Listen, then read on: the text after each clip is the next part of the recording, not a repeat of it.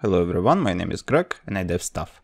Welcome everyone to episode 17 of the tactics game in Unity. Gameplay menu and rounds. While I will be explaining what we're going to do in this episode, I will clear our root folder. It gets a little too crowded at this point.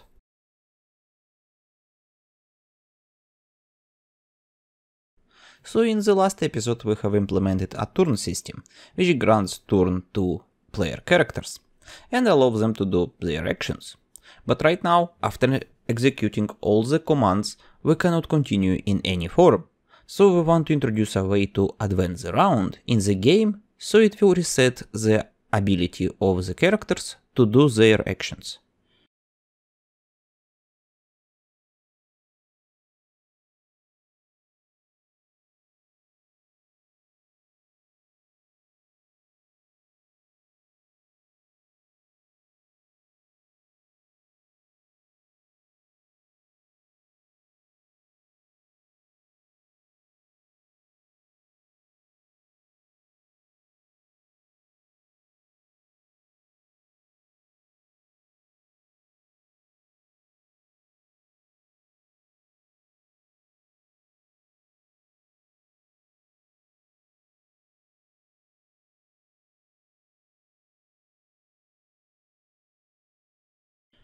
Before we do that, we want to introduce a gameplay menu, through which you will be able to control the game when you are in combat.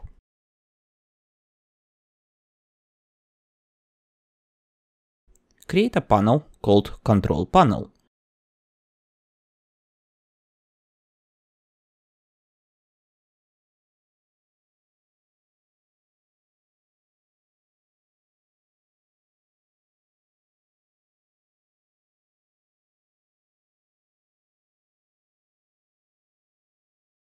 Copy the command panel state into this control panel, so the shape and placement of the panel will be copied.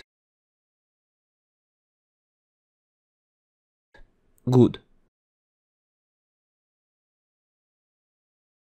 Now let's add two buttons on this panel, and turn and close.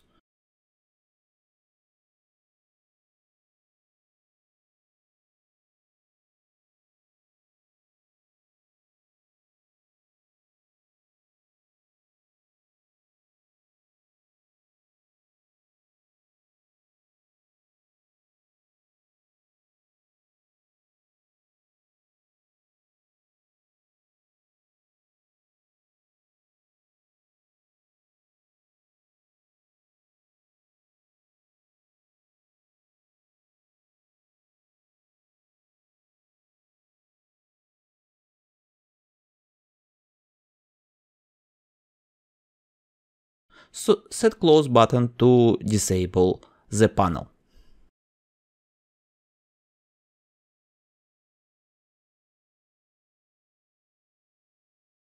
Good.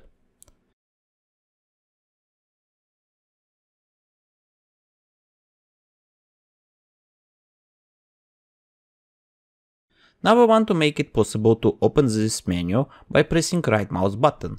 So select Game Manager. Let's minimize all the components so it will be easier to navigate our stack of components.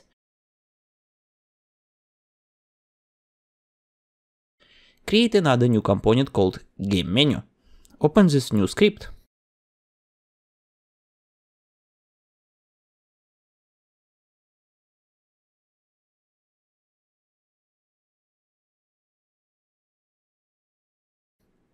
Here in the update, if we press right mouse button, it will open the menu.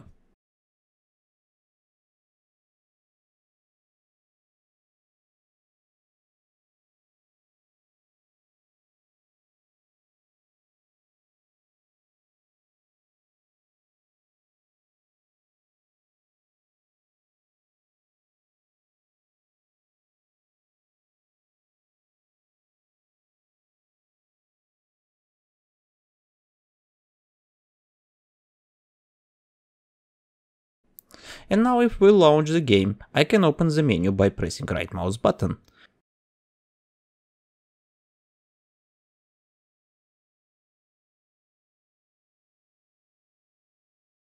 But there is a problem. If I press right mouse button when my character is selected, it will not deselect the selected character and open the menu overlapping with the command menu.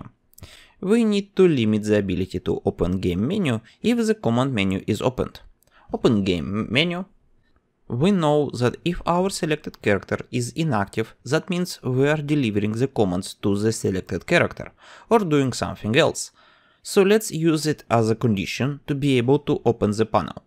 Cache the reference and use its enabled state as an exit gate.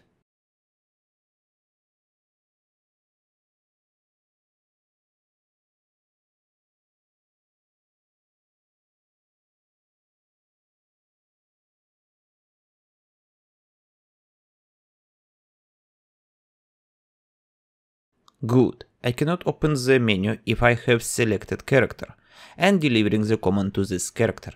To be honest, I don't like this implementation. We might come back to this later in the series to redo it.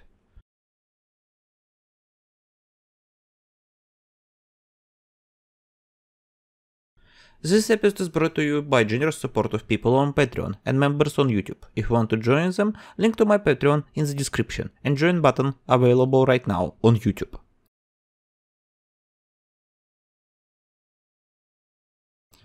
Okay, we have a menu, which you can open and close. Now we want to make it possible to advance the turn, so our character can act again. For this we will need to maintain list of all active characters on this scene. Select Game Manager and create another new component called Round Manager.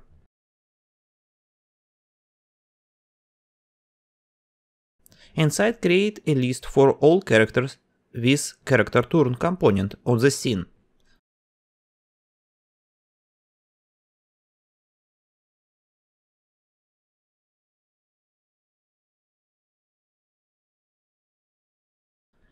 Then create a new public method called addMe, which will add the character with character turn component, which we pass as a parameter to this list of characters.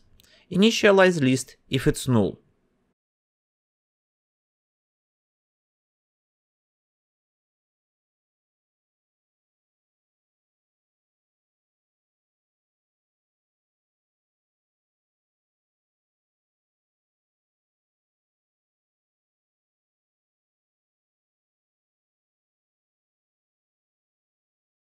To be able to call this method easily, let's make the round manager to be singleton.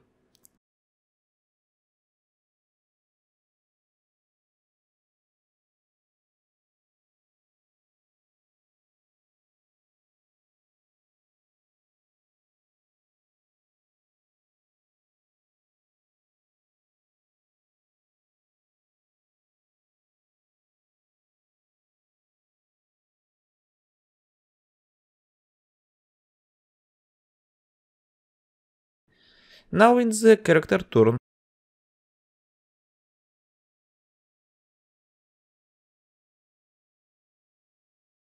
on start, create and call a new method called addToRoundManager.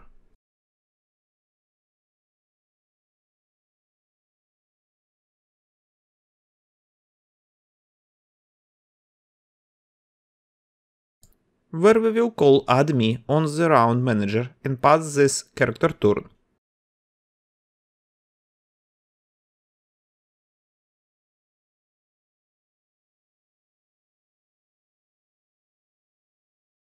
Good. So we have a list of all characters which can take turn in the round. Now when we're done taking our actions in the round, we want to click on next round and it will iterate round. Grant the ability to act once again to every character with character turn. So in the round manager, create an integer variable for round counter. Create a new public method called next round. Add +1 to the round counter in this new method and iterate through all characters in the list and grant them a turn.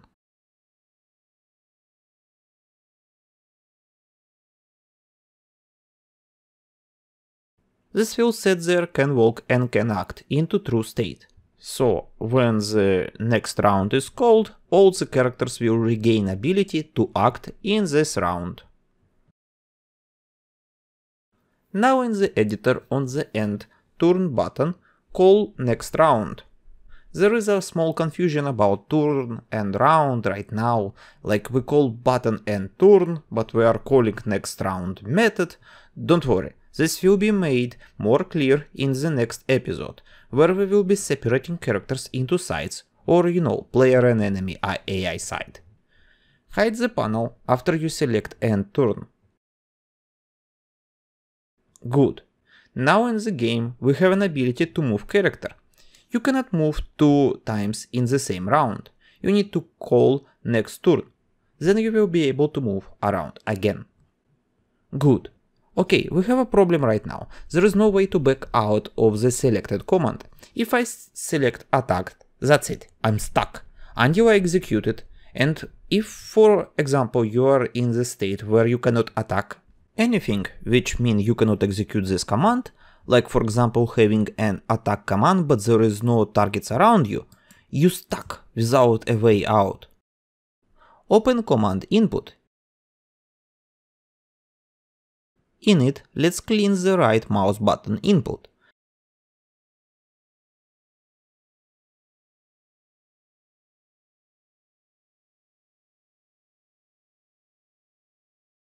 And here we want to stop current command input.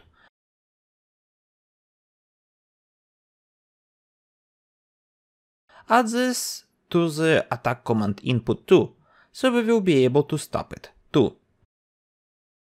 To stop command input we need to call deselect on the character, enable the ability to select character, and set isInput to false. So to not repeat ourselves, reuse this part of the code.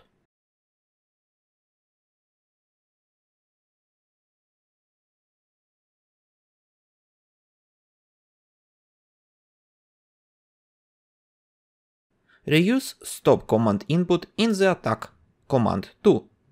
Good.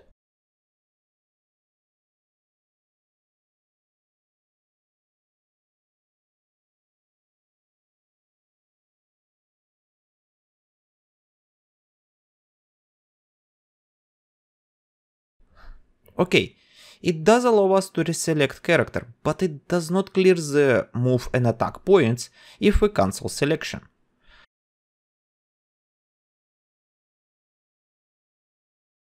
To clear this, we need to cache clear utility.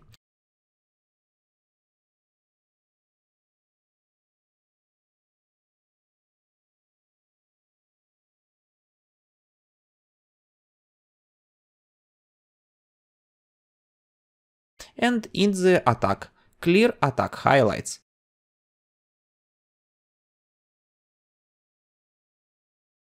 And in the move, clear move highlights and pathfinding.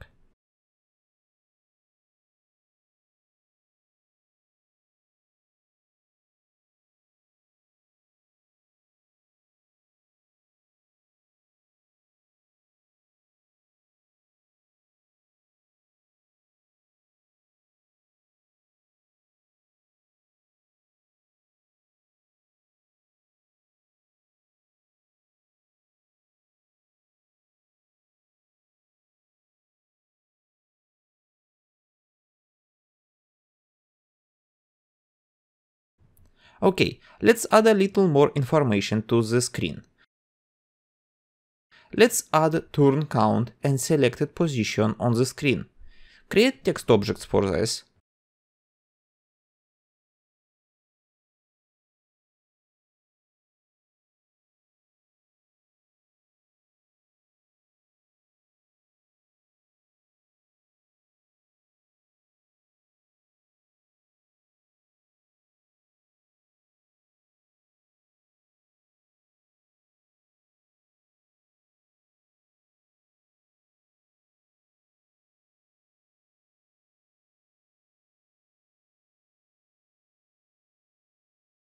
Open Round Manager.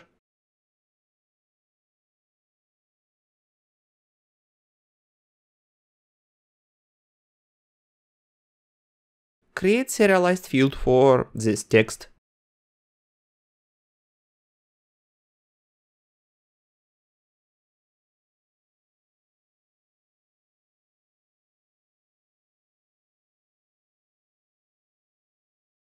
and create new method called updateTextOnScreen, where we will update the text on the screen.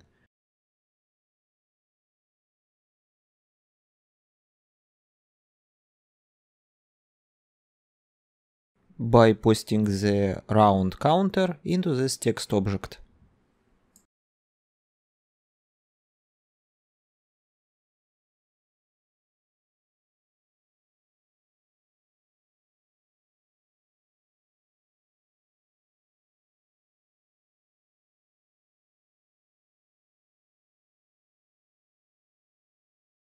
Call this update on start and every next round.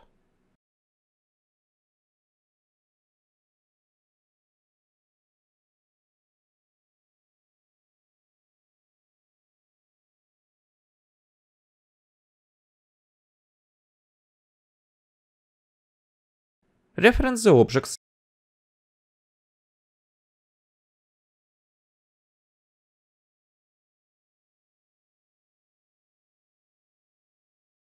and yes, it works. Now position. Open the mouse input, create a serialized field for position,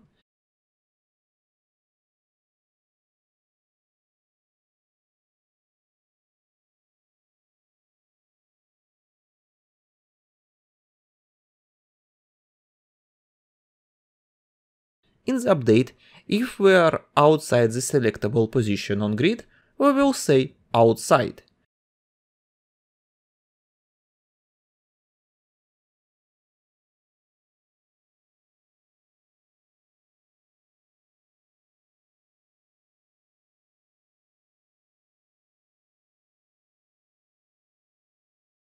And if we are selecting the node on the grid, put the position of that node into the text.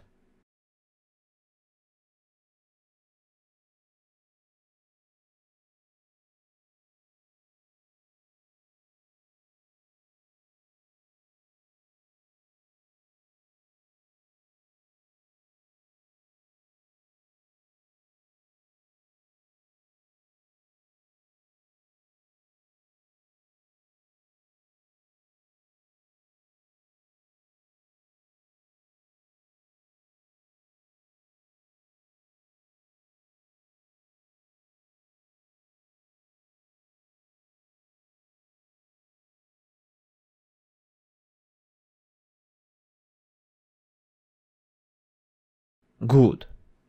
Good, this is it for this episode. If you have any questions or any ideas about code, please leave your comment below. If you're interested in seeing what will come out of this, please subscribe.